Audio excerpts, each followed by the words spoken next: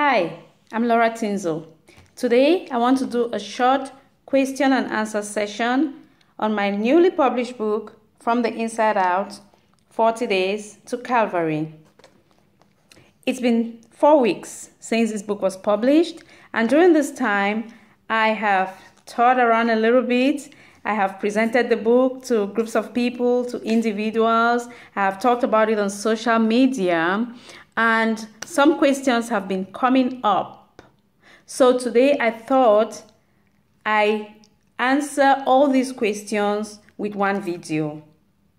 Okay? I thought I'd take one stone and shoot many birds. So without wasting much time, let us go straight into the questions. But before we begin, I just want to say I'm not going to take these questions in order of merit, okay? There is no question which is more important than the other. When I was going to school, I was told that there is no stupid question. But sometimes when I ask my questions, the other students and even the teachers sometimes laughed at me. But anyway, today we are not laughing at anybody because every question is important. So first question, is this book only for Catholics? The answer is no. How can it be only for Catholics? This is a book about fasting and prayer and meditation. Okay? In Mark chapter 2, we see the disciples of John the Baptist grumbling and complaining against the disciples of Jesus because they were not fasting. And what happened? Jesus told them, don't worry about this, my boys here. They cannot fast now because I am still with them. But the time is coming when the bridegroom, me or Jesus, will be taken away from them, and then they will fast. So Jesus did not say, and then if they feel like it, they can fast, or and then if they like. It was not a proposal, neither was it a suggestion. He actually expected that they will fast on a regular basis. Why fast? What does fasting do? This is one of the questions that I answer in this book. Fasting helps us to slow down from the busyness of the day because we are living in a very fast-paced, life. We are always running, doing. So sometimes it's really important for us to slow down a little bit, take a short break, calm down, look at things from another perspective, from God's perspective. And most often when we come to this, to this place where we are a bit quiet, we are a bit still, we discover the solutions to most of our difficulties. Also, fasting helps us to detach ourselves from things that are becoming, a distraction to us. That is why in this book I focus on, I encourage us not only to focus on fasting from food, but to focus on fasting from other things that may be making us lose focus of the important things in life. So at the end of the day, fasting helps us to draw closer to God. Fasting gives us the strength to overcome the challenges of life. So it cannot be limited only to Catholics. However, because I am a Catholic and because I share my personal experiences with fasting, with prayers, you are going to come across some things which are particular to the Catholic faith. For example, going to attending Mass on Sunday or attending morning Mass. I cannot call it a different name. It is Mass. So if I have a testimony, if I have a story about that, then I'm going to write that I attend Mass. Praying the Rosary is part of my prayer routine. So I'm not going to call it a different name. It will be the Rosary. But I'm not asking you to attend Mass. I'm not asking you to pray the Rosary. Except, of course, the Holy Spirit is inspiring you to do that. So, no, this book is not only for Catholics. Second question, is it only for Lent? Again, no, it's not only for Lent. The subtitle, 40 Days to Calvary, is inspired by the season of Lent, of course, because even though fasting and prayers is supposed to be, part and parcel of our Christian experience, we are supposed to do that more on a regular basis, but Lent remains the most prominent time where this exercise is done. Okay, during Lent, even atheists, even people who don't believe in God, talk about fasting. Some of them actually give up chocolate. Some of them actually give up smoking for that time. So this book is not only for the season of Lent. You can use it at any time. You can use it for any number of days. The chapters in this book, the days in this book, are independent of each other. So you don't need to have read chapter 1 to be able to connect to chapter 3. Each day has its own program. It has its own points to ponder. It has its own prayer. It has its own action to take. Okay, so each day is independent. If you say you want to fast only for 3 days, pick any 3 days and use. 9 days, you pick any 9 days. 21 days, the same. If you say, Laura, 40 days is too little for me, I am really inspired this time, this problem must be solved by hook or by crook. I want to do 80 days, or I want to do 160 days. No problem. You go through the book, you have 40 days. Start again from chapter 1, have another 40 days. Again from chapter 1, another 40 days. Again from chapter 1, another 40 days. And then you have 160 days. There you go. Next question. Lent has already started, Laura. I kind of missed the memo. So what do I do now? Should I just wait till next year? I think that's what makes sense, so that I can do the 40 days. No. Don't wait till next year. Don't wait till next year. Grab your copy right now and get on board. Okay? Get on board. It is better for you to fast and pray for 10 days this year rather than planning for 40 days next year, which may never come.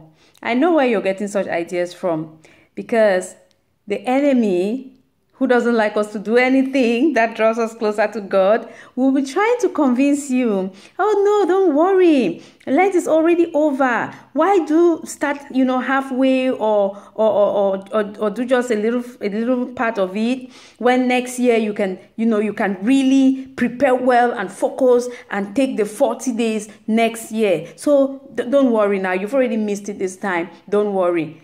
When he tells you that next time, come near him and say, you are a liar. Get thee behind me. Yes, so it's never too late. It's never too early. The time is now. The day is here. The Bible says nobody knows the time or the hour. We are not assured of tomorrow.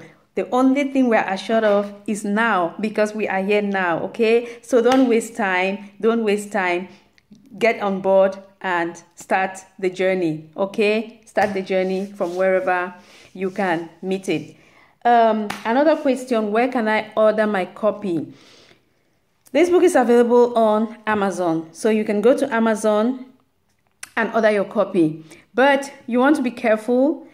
If you're going to order from Amazon, you make sure you are ordering from the Amazon of your country of residence, okay? So if you're in Germany, you go to amazon.de. You are in America.com. You're in Canada.ce. You're in France, FR. That's right. Because if you are in Germany and you order from America, it now becomes an intercontinental order. So it's going to take extremely long, and the shipping cost is going to be extremely much. Is that good English? Anyway, so please just make sure you're ordering from the Amazon, which is closest to you. However, you can also order directly from me. And if you're ordering from me, you have a couple of advantages. First, I am going to sign it for you. I'm going to write something in here for you, especially for you. And secondly, if you order in the next 2 weeks, you will have this special edition. Do you see the date when it was produced? 7th of March.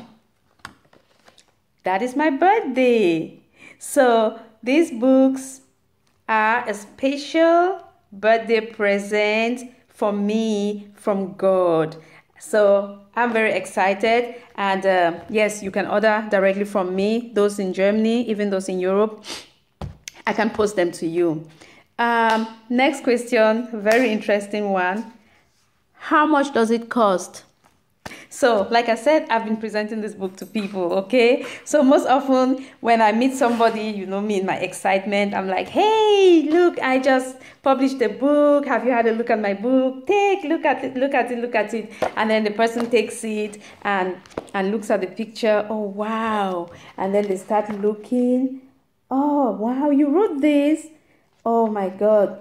This is so beautiful. What is the book about? And then I would tell the person, it's a 40 days plan for fasting and prayers.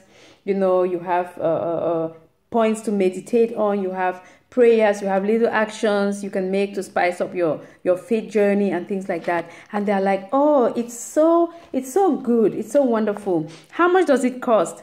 And then when I say 15 euros, the person will say, okay, wonderful. I have your number. I'm going to call you. And I say, amen. I'm waiting for your call. So this book costs $15.98 on Amazon.com. Okay, $15.98. On Amazon.de, I hear it is 16 euros 19 or so. And it really baffles me because normally euros should be, you know, the euro price should be below the dollar price, but somehow this one is instead above it. So I don't know the kind of calculator Amazon uses. I don't know the kind of conversion rates they are using. I just play by the rules, But I really pray and I hope that this little discrepancy in the conversion will not prevent you from obtaining a book that, by God's grace, may have the potential to help you grow in faith, to really be a blessing to you. Okay. Another question which I get asked is, how can I get a copy in Cameroon?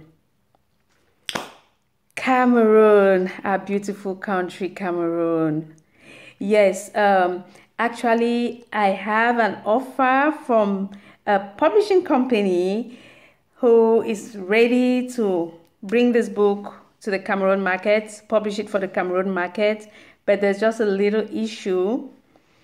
The publisher is presently in prison. We all know what's going on in Cameroon. He asked me to pray for him so that, and the other guys, so that they can be released and he can get things rolling with the book. But, I mean, let's forget about the book. I just want to invite you to join me in praying for our country, Cameroon, praying for our beloved nation. Things are really rough. There is so much pain. Husbands are in prison, separated from their wives. Mothers are crying because their sons have been killed. Some don't even know where their children have been taken to. There is just so much uncertainty. When I talk to my mom, she tells me, Lord, we are just living in perpetual fear. We don't know what tomorrow holds. Oh my God, oh my God, oh my God.